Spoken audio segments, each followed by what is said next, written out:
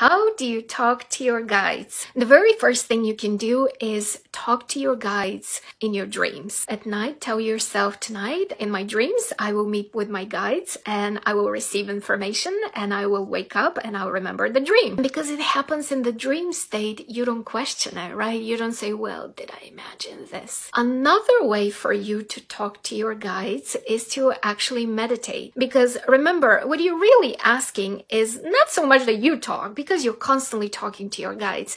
It's about actually hearing your guides and hearing the guidance. The way to hear best the guidance is to be in a relaxed state and just chill in there in the open space, in the void of the unknown.